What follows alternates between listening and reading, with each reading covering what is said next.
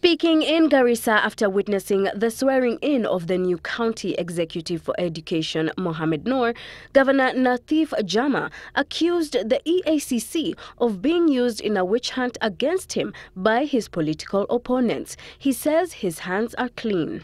I'm confident that this cannot go far. Because I'm asking myself, then what is it that I will be brought into the dock for?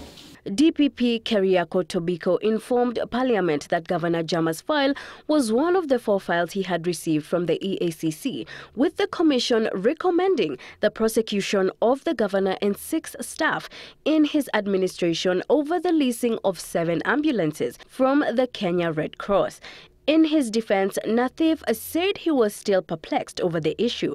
Several counties have also leased Kenya Red Cross ambulances. Invoice for the monthly bill for hiring those vehicles comes to the accounts department of the Ministry of Health, and of course they pay the money directly to the accounts of Red Cross every month.